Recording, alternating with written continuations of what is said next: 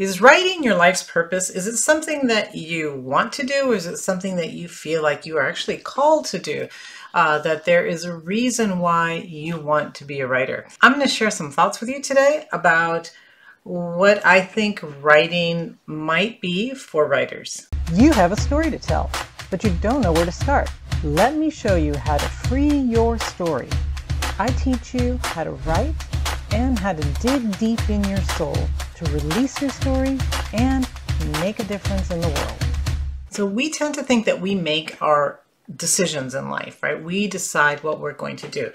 But really, so much of life, we make choices based on things that happen to us that are almost unexpected. So a car accident, for example, might change a job that you do. Maybe you're no longer able to do something that you did before because you were in a car accident and now your body was hurt, or if you were affected in some way and you can't continue to do the same job. Maybe you're just afraid to drive and you choose a different career because that's, a career where you can take public transportation. Maybe you need to move to a state that has public transportation because where you're living now doesn't have it, all because of a car accident that happened that you weren't expecting.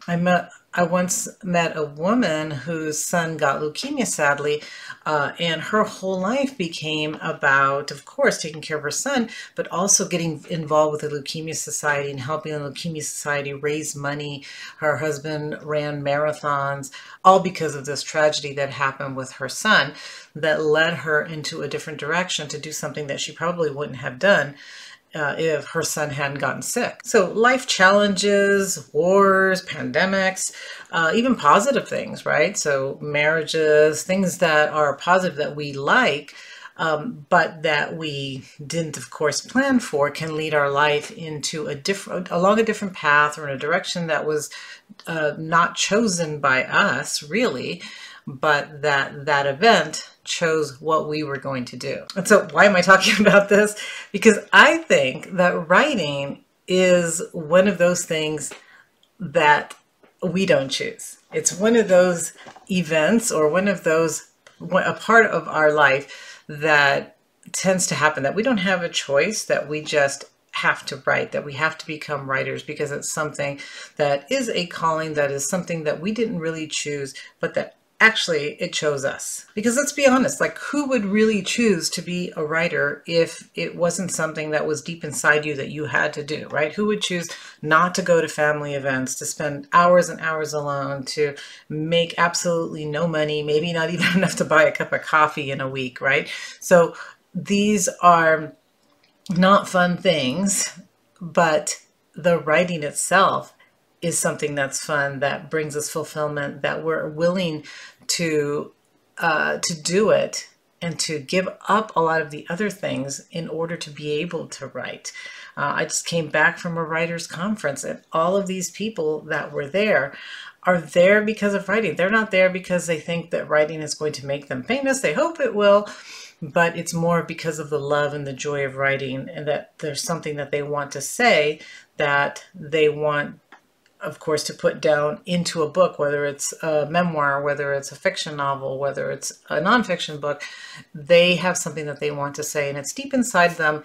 And the only way that they're going to feel at ease and get this, I guess, tension that's inside of them out is by writing that book that they need to write. Another reason that I think that this is more of an internal drive than just a decision that we make is, people ask writers all the time, like, when did you decide to become a writer?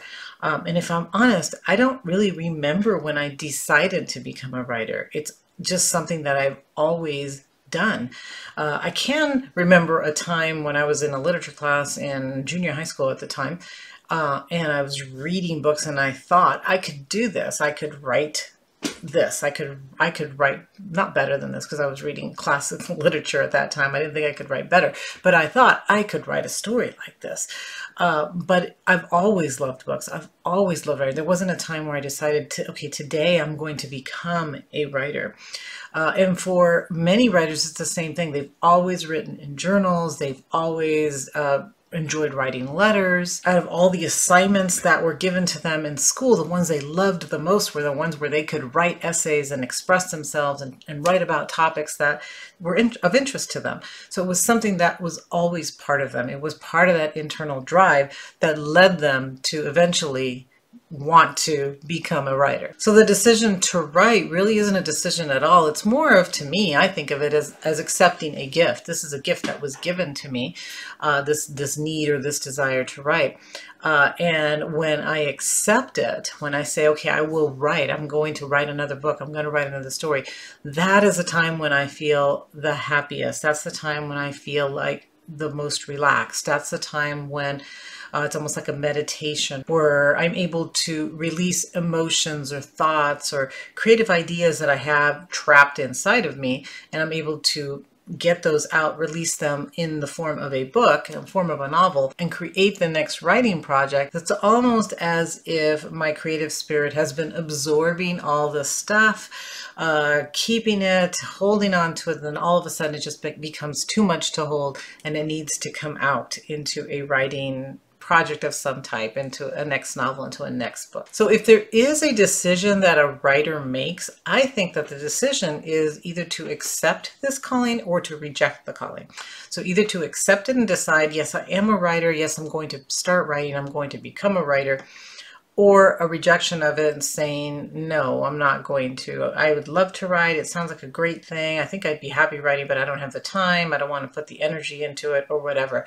I think that is the decision that a writer makes. And I think that neither one brings either more peace or more stress, because both of them do. So accepting this calling means that we become that person that sits alone at the computer, the person that sits at their desk thinking of stories, not interacting with family, friends as much as they want to, not missing family events.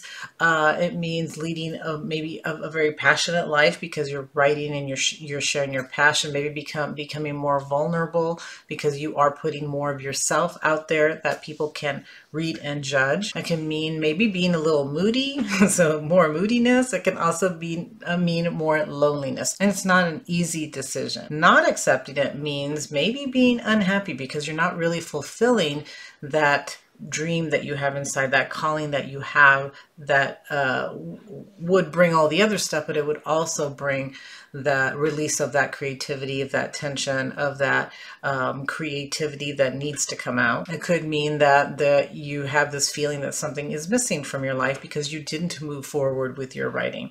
There is an exception, I think, to that if that creativity is channeled into something else. So if it's channeled into art, or it's into raising kids, because can be a very creative act as well. Having a garden, so in some other type of creative endeavor.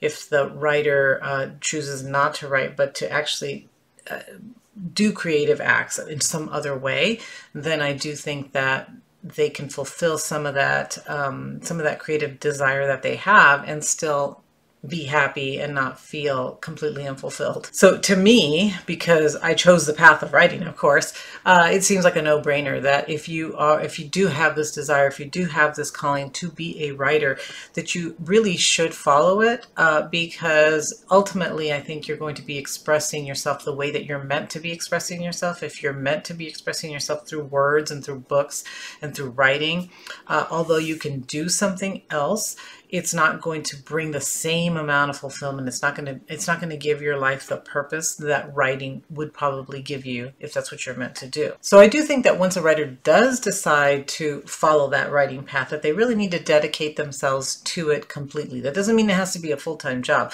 but it has to be something that you pursue daily. It has to be something that you make time for in your life. It has to be maybe find a place where you can call it your writing space so that it becomes part of who you are. I also think that writers that decide to follow that writing path need to learn how to do it well. So just because you have a calling, just because you have a desire to do something, doesn't mean that you're good at it, right? You might have some natural ability, but you also need to work on it to be good, to be better, to make yourself into the type of writer that you want to be.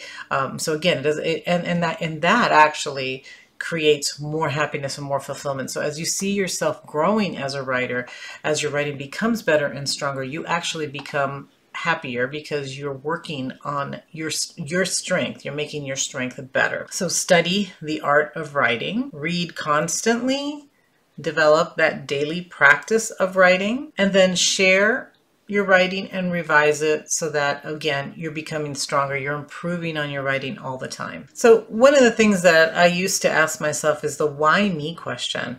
Why, who do I think I am actually to write a story? Why me? Why would the universe, why would God give me this calling? Why would God want me to be a writer?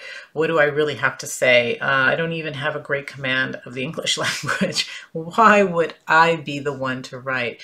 What makes me think that I could do that? Besides that, sitting around creating stories seems sort of self-indulgent. Like, why didn't I have a desire to do something more valuable for society and the world than just to be a writer? But I think once I realized that I didn't really choose this, that it was something that was given to me, it was a gift that was given to me, then I felt better. So I no more chose to be a writer, let's say, than I chose to be a woman or I chose to be Latina. It was just something that I am. And I have no choice really but just to accept it and express it and try to become the best writer that I can.